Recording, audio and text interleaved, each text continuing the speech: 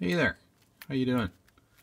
This is my 3D printed hand creation, and I want to attach each of his fingers to an individual servo motor, and ideally want to control those motions using a glove, and in that glove have some flex sensors to actuate that action. So that started me on the search for flex sensors. And I don't know, if you're watching this video, you know that flex sensors to purchase, they're kind of expensive, and to do what I want to do would cost me too much. So I was researching how to make my own.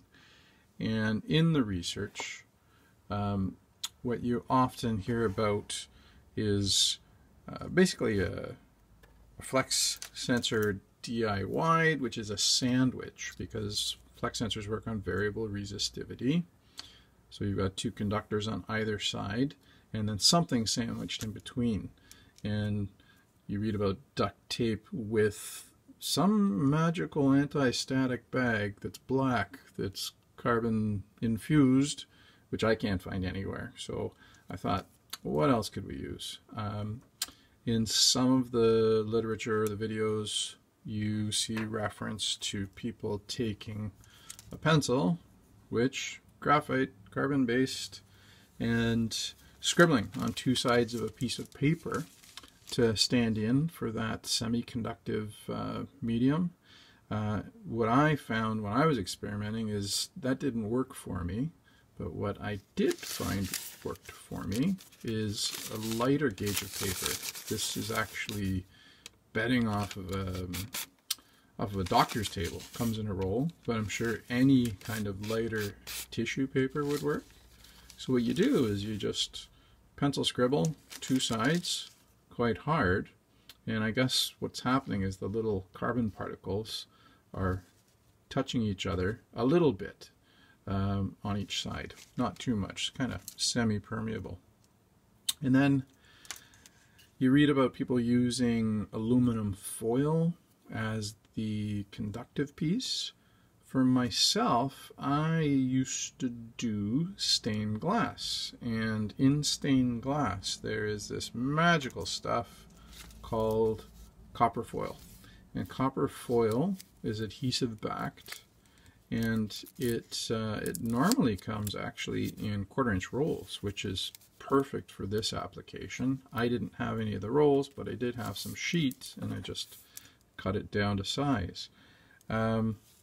So, for those of you makers out there, you probably know what breadboard leads are. So my first iteration, I used a breadboard lead, soldered, repeated this twice, so I had two sides of the sandwich. Once I had the two sides of the sandwich with this nice adhesive back, I have a laminator. I'm not sure if you can see this, but it's just, they're pretty cheap. They almost give them away at Staples because it's all about the consumables.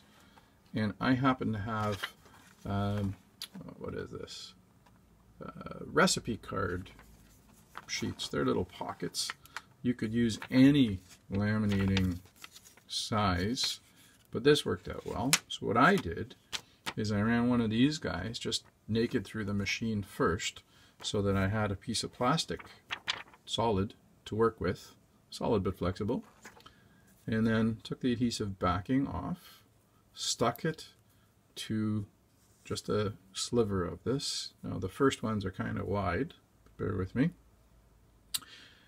Had two of these guys, took my little piece of scribble paper, cut to a nice rectangle, threw it in between, and the trick to this is, when you look at this, you can see that middle sandwich, the graphite encrusted paper.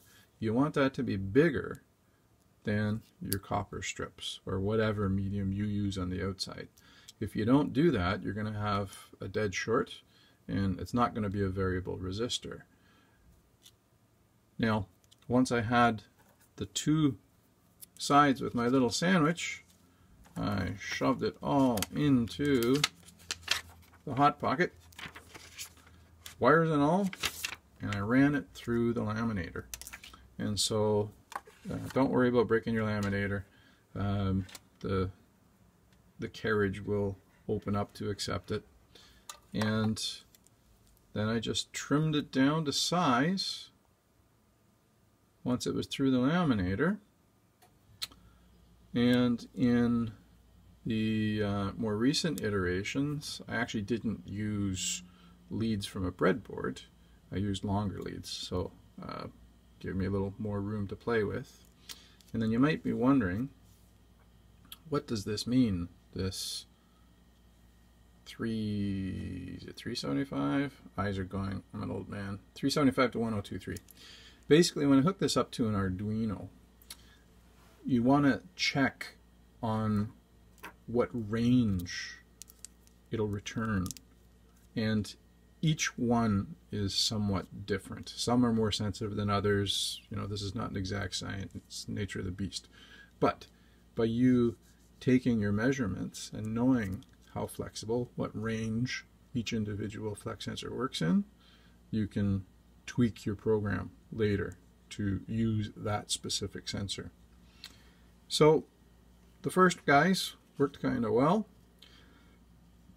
They're a bit big, bit wide, so in my more recent version I've gone a little narrower.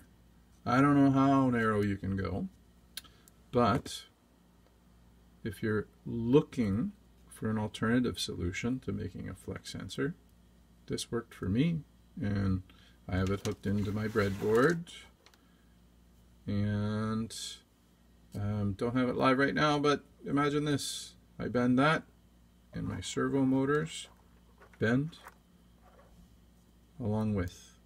So this does work. Cheers.